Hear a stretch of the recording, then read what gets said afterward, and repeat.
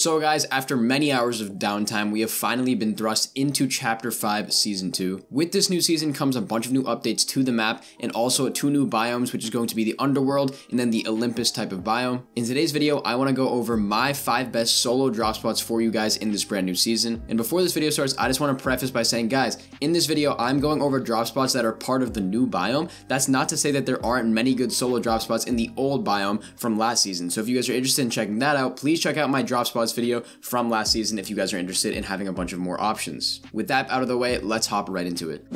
So guys, I'm just going to be basically going over the basic features of the drop spot, basically how many chests they have, and then how to play it. If you guys have watched my previous drop spot videos in seasons past, you may know that I do go over individual aspects of drop spots like slurp barrels, different attributes of rotation. Today's video, I'm really not going to do that because all that stuff you guys can easily find on the website fortnite.gg. I'm just going to be going over the different chests that they have, the amounts, and then I'm going to be going over exactly how you guys should win and play at this drop spot. Now that being said, let's hop right into the actual drop spots.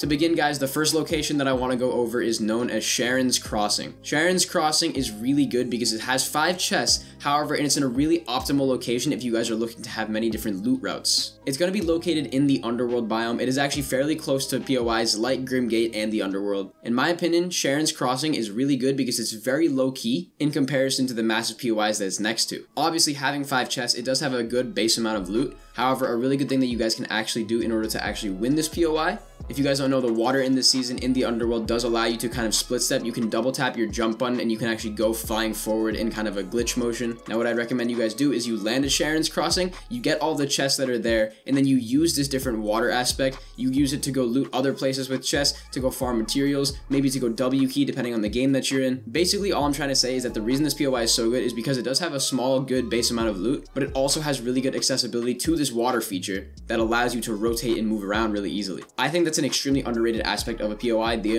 ability to actually rotate out of it using natural features. And I think that this POI is an absolute perfect one for those of you that are trying to land somewhere low-key, but also have a place that you can easily leave out of if you need to.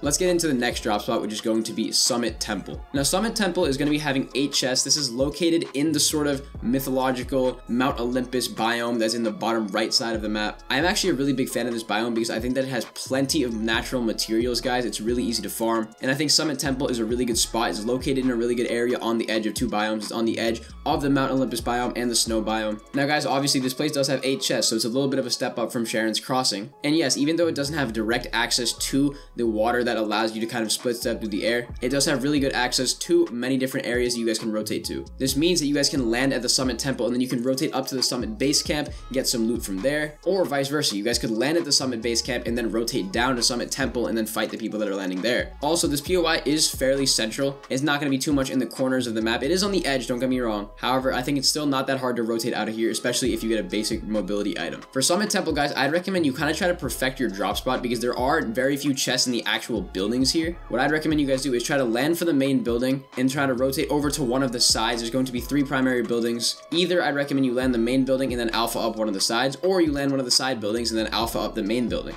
In that situation, I think it'll actually really help you guys out in terms of actually winning this POI. And overall, that's how I think you should actually play Summit Temple if you guys are trying to land there in solos. Once again, like I said before, a really good play is landing at the Summit Base Camp, getting all the loot and the slurp barrels there, and then rotating down. However, that's going to be kind of your battle to choose depending on your drop and the drops of the people around you. Either way of playing this POI is fine. I just generally think that if you create a game plan, you should stick to it with this POI. But that's going to be Summit Temple, and I think it's a really solid low-key drop spot with a little bit more loot than the previous one.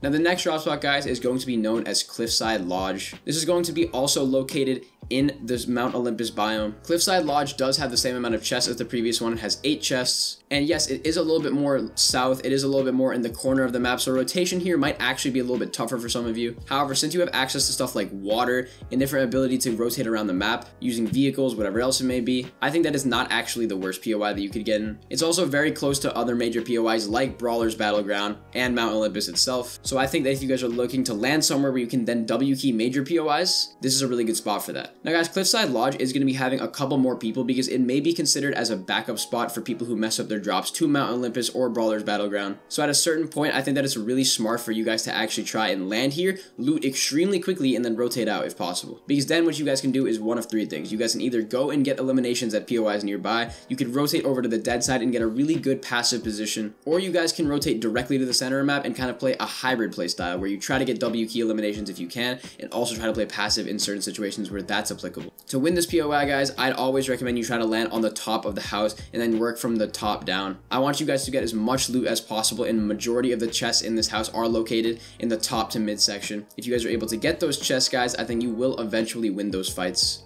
There is going to be some slurp barrels and noms boxes and different things that you guys can use in this POI in order to get up on shield really quickly. But overall, Cliffside Lodge, that's how I'd play it if I were you guys. Now guys, the next POI is going to be a drastic step up in the amount of chests that are actually there.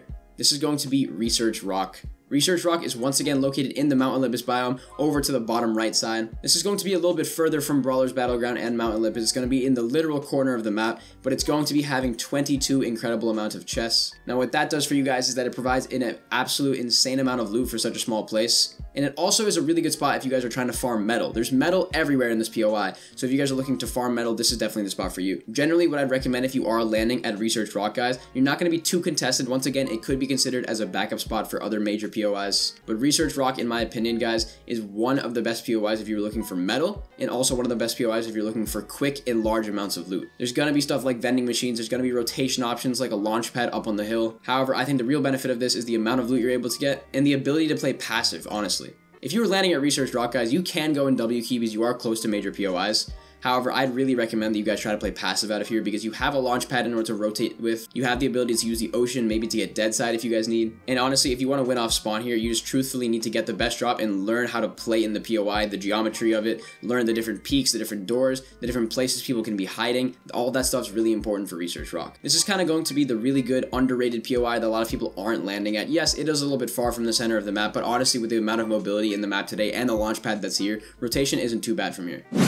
And guys, my final POI, you guys know how I like to close it off, pretty much always with a named location. This is going to be in the Underworld once again. This is going to be known as Grim Gate. Now, the Underworld POI is absolutely massive. However, what I like to think of Grim Gate as is a smaller, more concentrated version of the Underworld POI. Grim Gate's going to be having a whopping 36 chests, which is a wild number if you guys think about it because it's such a small actual name POI. I think that the best part about Grim Gate is that it's really close to the center of the map, so rotation is really not that hard.